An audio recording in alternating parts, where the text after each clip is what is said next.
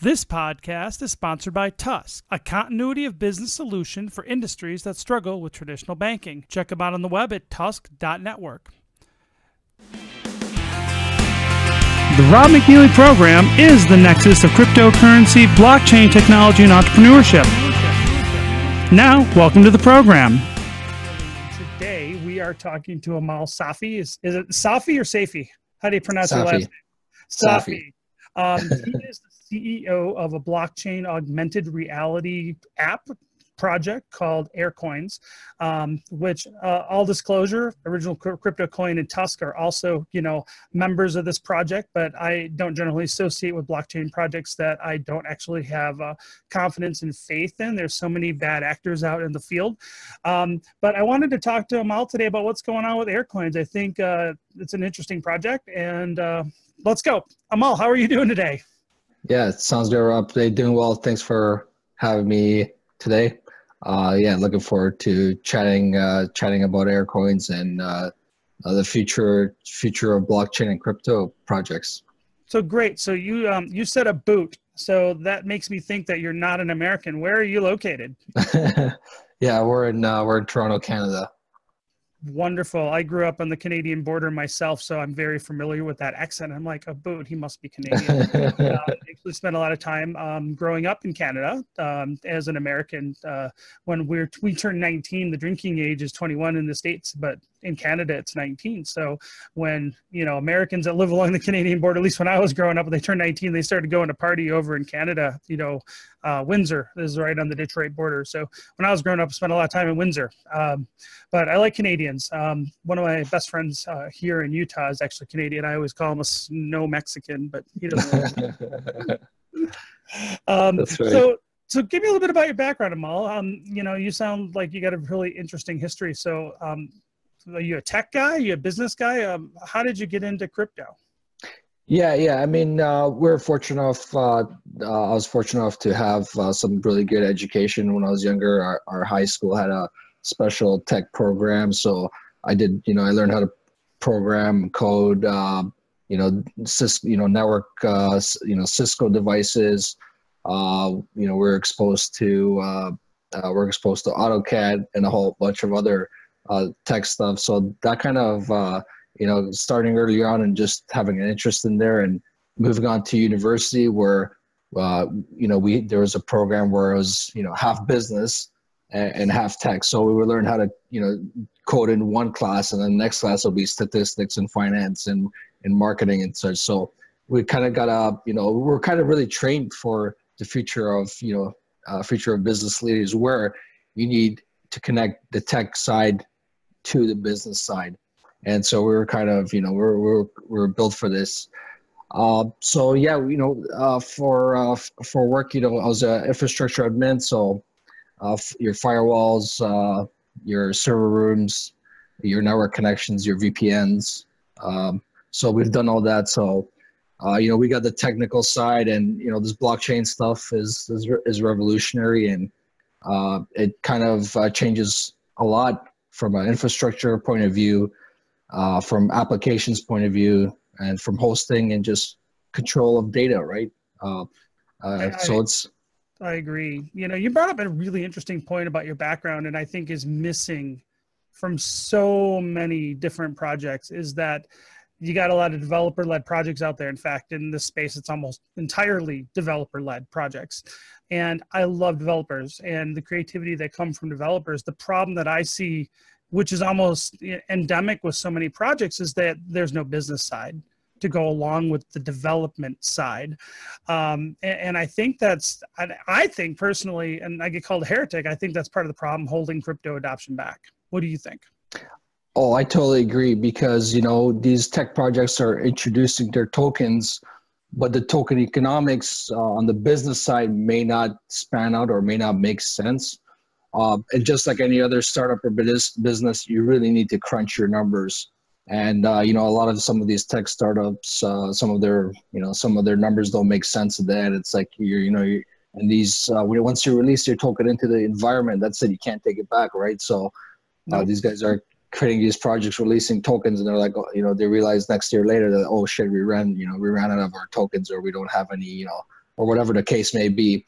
And then additionally, there's your token economics and the utility of the token. And is it just acting as a security for the project, or is it actually a utility within the app? Can it be utilized already, or how are the users going to redeem it or hold on to it or exchange it? So, there's a whole bunch of different angles, but some of these projects, miss out some of the important items on there.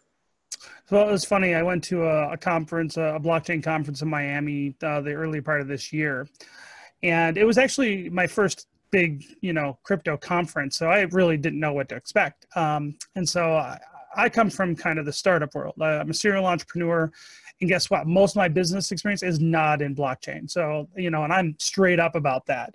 But I have built and sold some companies and made a little bit of money along the way. So to me, I always look at it from the business side first, the business case first, because tech should support the function of the business. And so it was funny, when I was at that conference, there was a lot of, booth space out there, and a lot of people at that point, everybody's trying to do a token sale, right? And I started talking to some people, and I'm not going to name names at this point, but I started saying, oh, tell me about your project, right? And they're like, oh, we're, Uber on blockchain. Okay, that's interesting. Why? What do you mean? Well, why are you putting Uber on blockchain? And they're like, well, Uber takes a lot of percentage of the revenue. And I'm like, so? Well, decentralized. And I go, does Uber not provide some value to the drivers? But blockchain. Yep. And it was like this circular argument. And I just said, well, how much are you going to take? And they're like, oh, like 3%. And I go, so you just want to be Uber but you provide no value to your drivers, and you're going to take less for it. And so that kind of raised red flags with me. Like, your business model can't just be an existing thing on blockchain if the blockchain piece doesn't add, in my opinion, significant value. What do you think? Yep. Oh, yeah, absolutely. And, that's a really good example of some of these companies trying to come in and say that, hey, blockchain is going to solve it's going to decrease or make efficient or, decrease the price of, certain services. Exactly. And it goes beyond the blockchain should actually be a back-end sort of, the user shouldn't even have to kind of acknowledge that. You can say that, hey, it is, yes, this asset is on the blockchain. That might, add a little bit of credibility to the platform, but it's not gonna, change. You still need the front end applications. You still need, it's like saying, hey, my app runs on the cloud, right? It's a given. If it's not running on the cloud, then what are you doing? Right. Same goes with goes with systems on chain. A lot of the applications will make sense. A lot of them won't. And the use case of the chain, yes, the blockchain can alleviate a lot of the infrastructure overhead and stuff, but first, it doesn't make sense for all kind of existing business models. It's you got to be selective, and it's really got to make sense. The blockchain's got to really make sense in terms of storing assets or storing information on chain.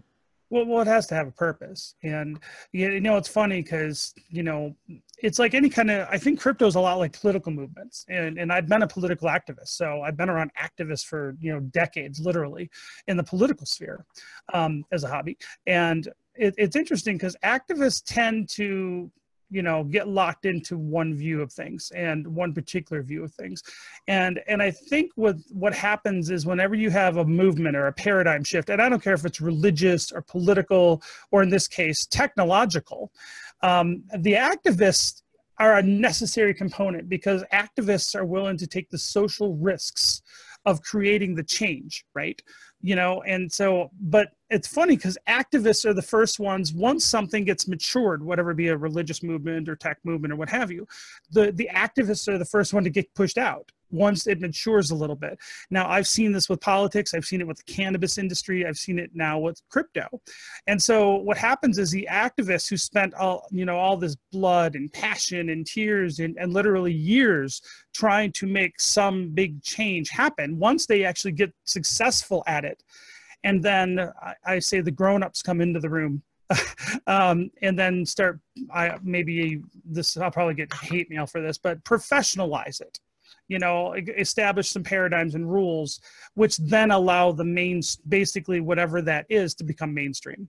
And it's a necessary process. It's kind of the life cycle of paradigm change, right? But what ends up happening, it's very rocky. And what ends up happening is when the activists, once they have some success, feel like they're losing control of their baby, they overreact. And I see that happening with crypto now. The Bitcoin maximalists are in some of the cases the worst little babies in the room, throwing tantrums all the time about, it's got to be my crypto that I like. It's got to be this one crypto. It's got to be Bitcoin, and it'll always be the greatest thing next to sliced bread. And there's no room for anybody else. And if anybody else comes into the room and, basically competition to their baby, they just, insult it and get nasty about it. But I think it's a kind of a necessary process. And the thing that it's interesting with me with a lot of these business models is that, not everything is better decentralized from the user's perspective. And I think you were kind of hinting at this, is that so many of these projects aren't better on blockchain. They're worse on blockchain. And so, I mean, what do you think about that? Well, are you like a blockchain for everything, decentralized all the things, or are you just, where do you come at on this? Yeah, so I believe right now we're still in the early stages of the overall development of what blockchain and cryptos can do. Right. Just like network protocols, how the network protocols evolved and got better and better. We once had a token ring protocol where the information passed in circular token pattern, right? Such a pain to set up, weren't they? Yeah, exactly. I'm old enough to remember that. Yeah, exactly. So it's kind of like the cryptos are going to be the same too. It's going to evolve, and the chains are going to become faster and faster.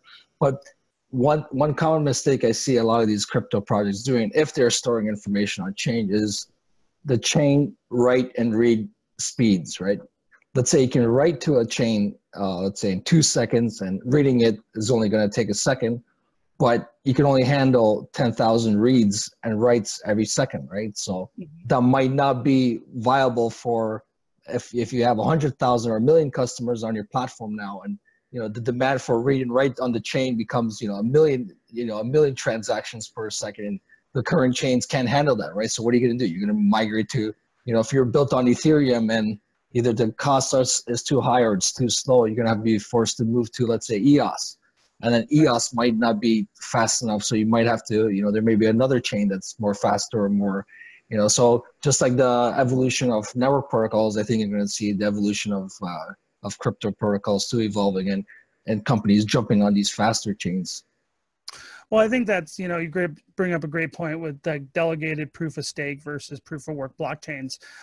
With our project Tusk, we're going delegated proof of stake because it is at least equivalent or better than current payment systems, and we're focused as a payment system. So to us, you can't even think about proof of work for that application. It's funny because Bitcoin was originally invented as a payment system, and it's really bad at it. It might be really good for really large transactions, where time doesn't matter, but from person to person or retail to person, B2C type transactions, proof of work blockchains at this point don't really work for that application.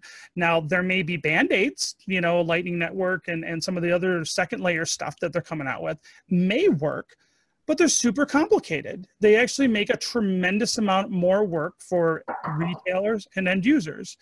And I think this is where, like, the Bitcoin maximalists, they don't want to look at anything but some kind of solution for Bitcoin instead of looking at maybe this isn't the best tech for that application.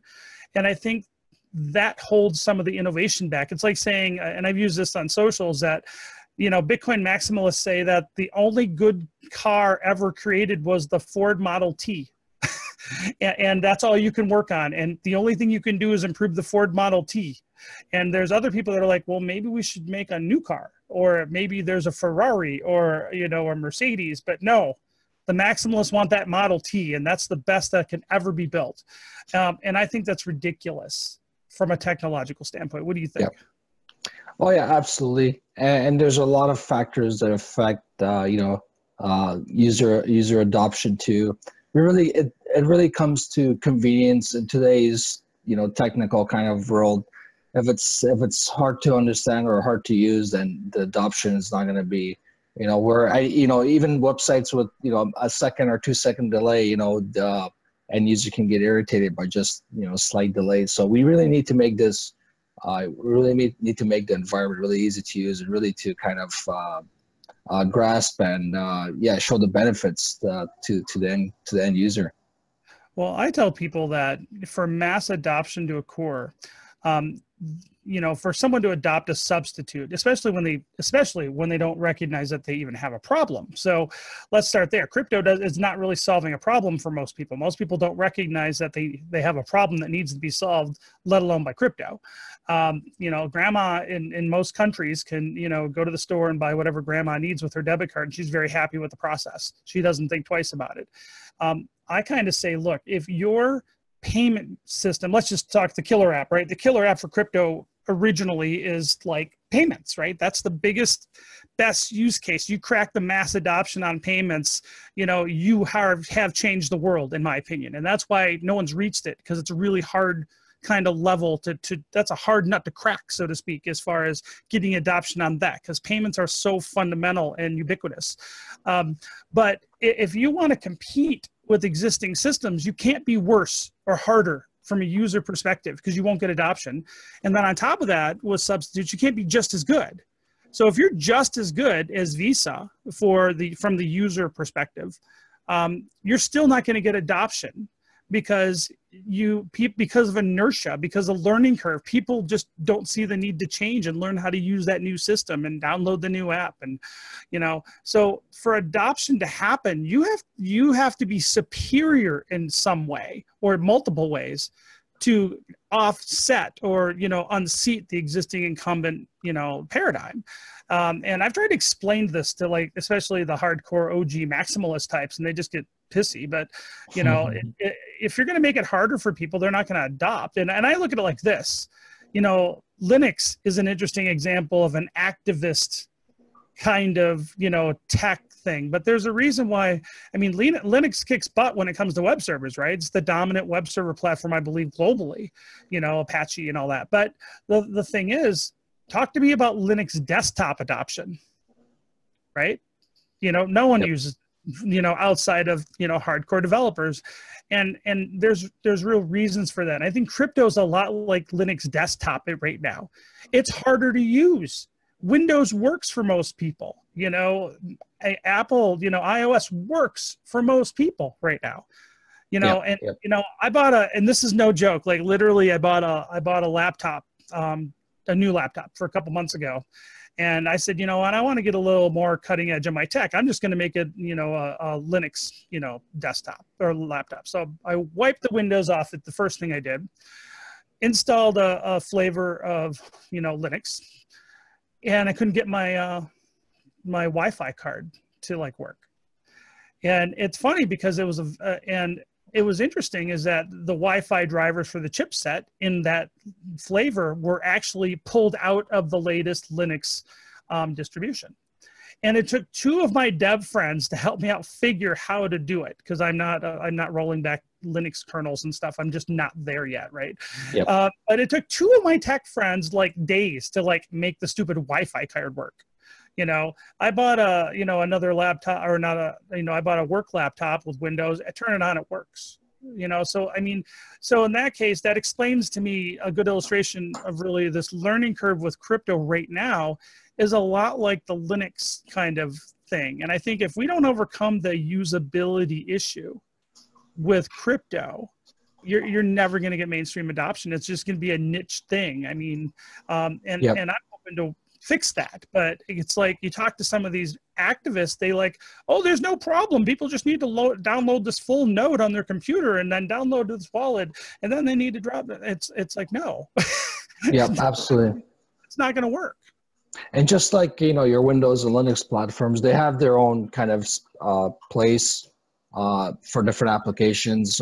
We know that Linux is very, you know, low intensive, low process, very efficient, but you lack the user interface side, where Windows is a little bit heavier on the user interface side to make it convenient for the user. And I think you'll see blockchain and cryptos kind of be similar too, where you'll have these financial institutions or regular, your stock exchanges may have these blockchains running in the back end. Maybe the user doesn't need to onboard themselves.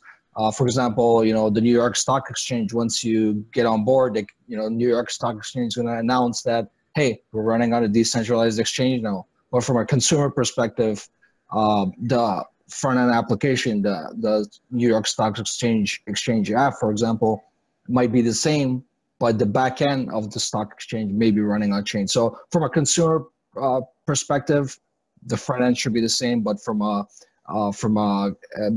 business or company or organization perspective, if you tell your users or audience and say, hey, you know what, we are storing assets on blockchain now, and it's not just centralized. So I think it can bring credibility to current companies instead of, so that's, I think it's the companies are going to take these on first before the users start sending each other P2P transactions.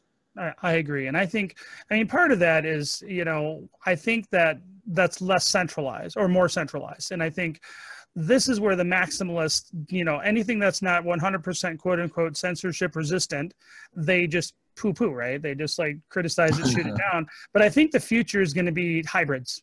Like you're saying, you might have a centralized front end app that's developed for a specific purpose, company, what have you, but there'll be a blockchain running in the background. And I think that is going to be where this road goes. I mean, and for some specific applications, even for a big company, it might make sense to do that. And I have no issue with that. That's where innovation is going to come from, right?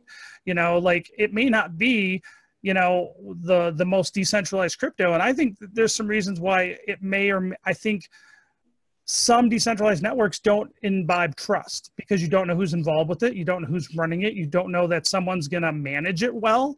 And I think that's going to keep a lot of people off from, putting their faith into one network over another. Yeah, absolutely. Absolutely. I agree on that. That's why, at Aircoins, we've taken the gaming approach, where we're storing assets, your gaming assets on chain. So let's get into that. So, we're getting the weeds, but I wanna pimp Aircoins today because I believe in the project. So why don't we go back to like the kindergarten? Give me the kindergarten explanation of what is Aircoins. Tell me about what it is. Yeah, Aircoins is a game. It's available on Android and iOS, and you pretty much collect digital assets, digital currencies, in augmented reality based on geolocation. So you would physically go near a treasure, and you would open up your augmented reality mode, and you would collect it. You would collect the assets in AR, just like Pokemon Go.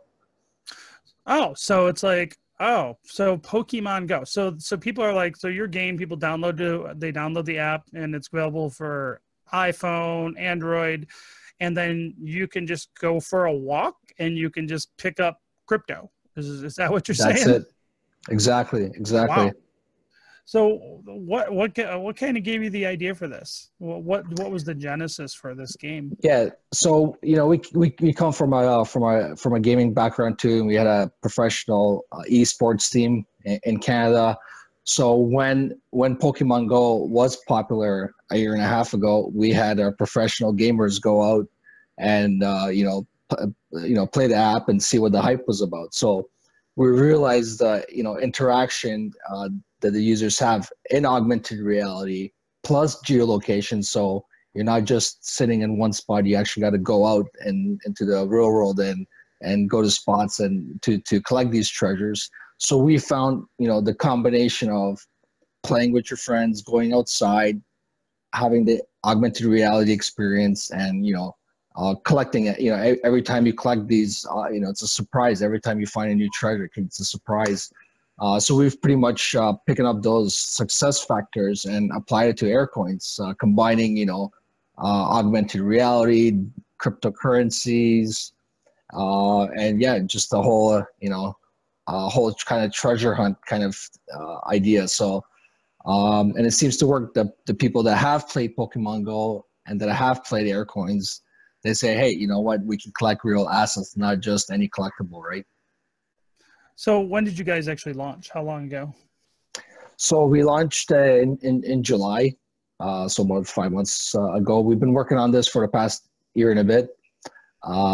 Since our launch 5 months ago, we've had 25,000 downloads, and we've have 26 different coins on the platform now. And we're looking to release more of gaming items and in-app purchases.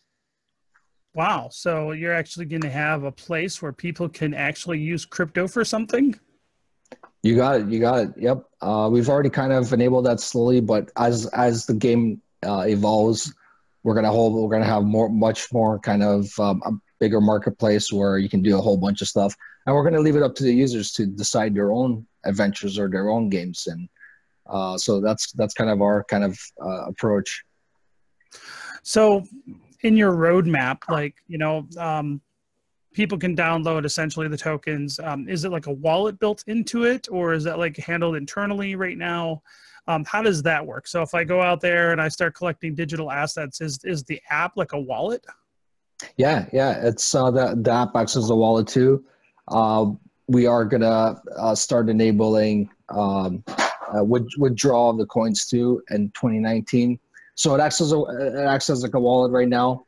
You can be able to withdraw your coins in 2019, and we're waiting for we're waiting to hear from from our users to see what they want and kind of give them that. And plus, I think there's going to be a whole gamification layer on top of this. We're just going to keep the entertainment level high, and we're trying to make it as fun as possible.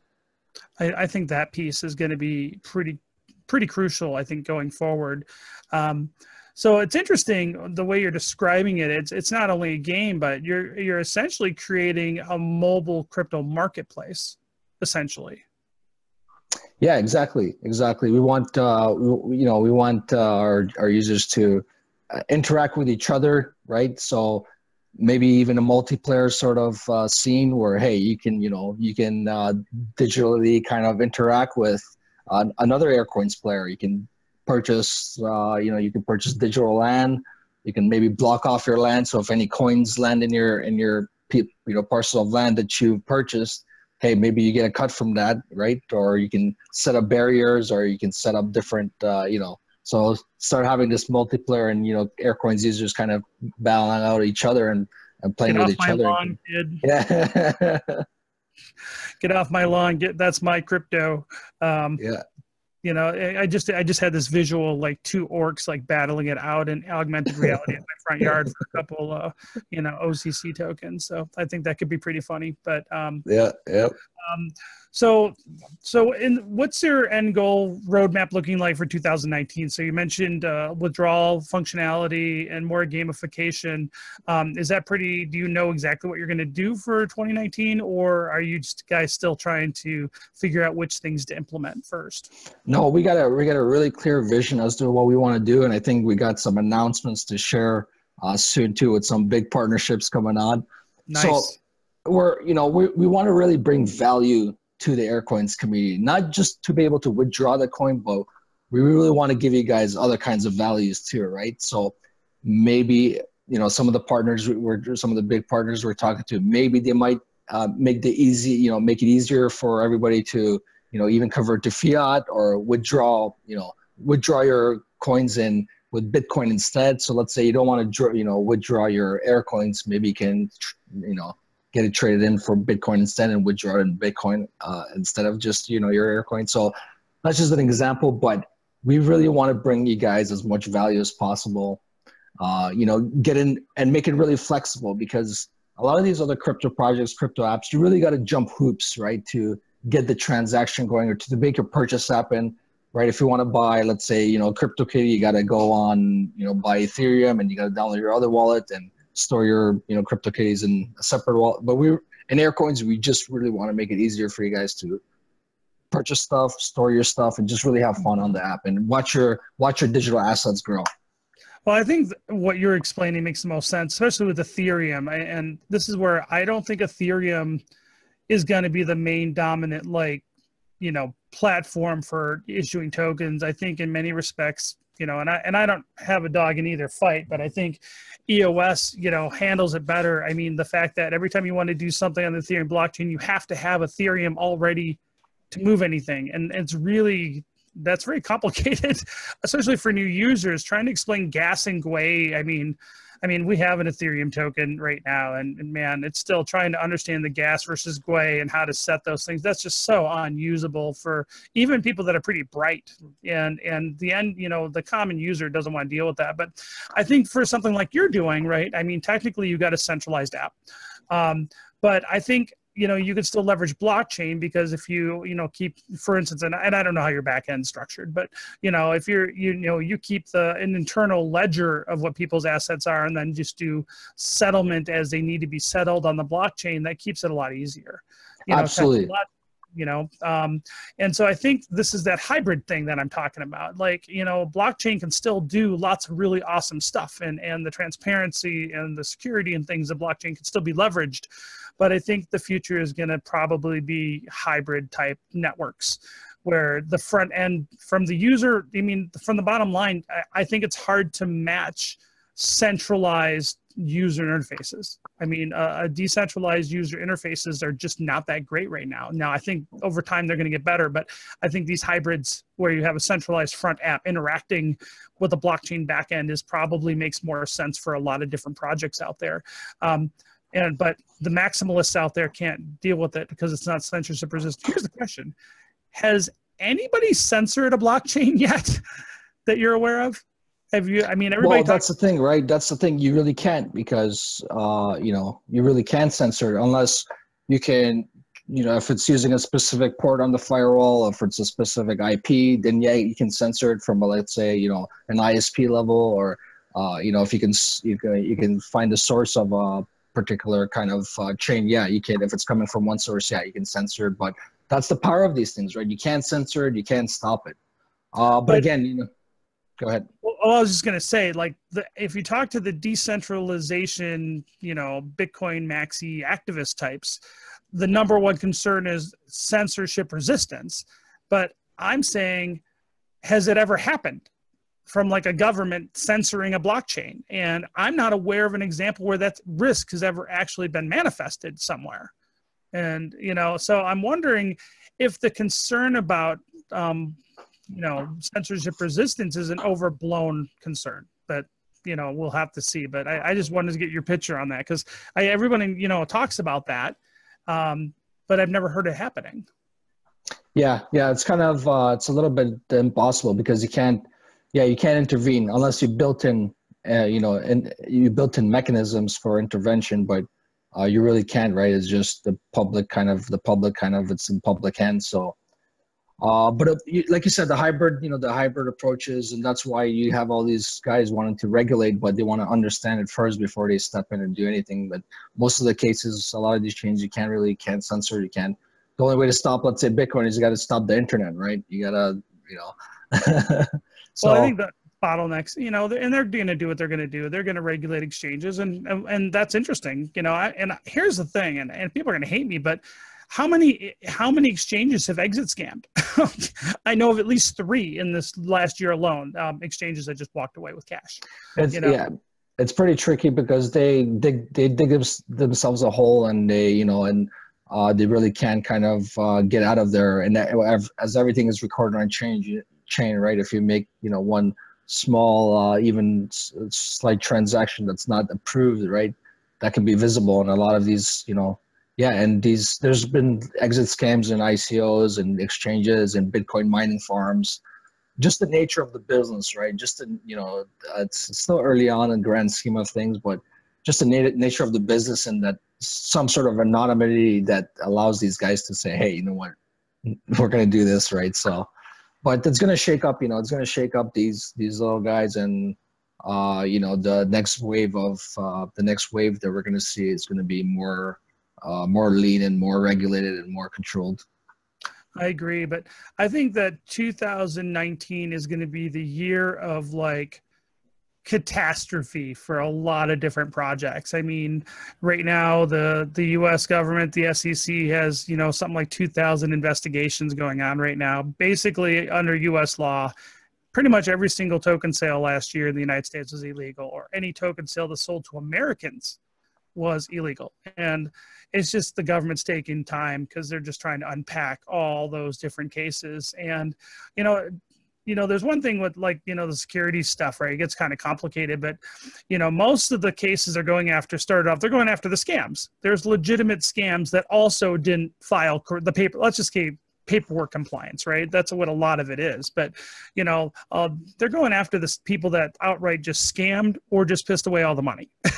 and I think you're going to see, you know, of the thousands of token projects that are out there, I think in 2019, a lot of those are going to go away. I think they're either going to be proven to be scams or going to get shut down for their illegal ICOs, and I think a lot of them are just bad business ideas. And I think they're just going to fail because of that. And I think from that, and I think out of the ashes, toward the end of 2019 and 2020, I think good projects run by good people with solid business plans. Oh, by the way, I like business plans, not white papers. So I think the organizations that have business plans and actual strategies and ideas on how to solve problems, I think those are the ones that are going to be successful. And I think Aircoins is going to be one of them, to be honest. Appreciate. So Emal, where can people find out more? Yeah, so aircoins.co, all our social links on our website too, and the download links. So download the app, sign up, and jump on the Telegram chat to find out, you know, to meet other people and to see where they're going to hunt their coins and share their experiences too. Great, Emal, thank you so much for coming on today. I've enjoyed our chat. Thanks, Rob. Thanks for having me. It was a good chat. I will see you next time. Bye. All right, have a good one. Thank you for listening to the Rob McNealy program. Make sure you check us out on the web at robmcnealy.com and subscribe to our podcast at YouTube, iTunes, and on the Google Play Store.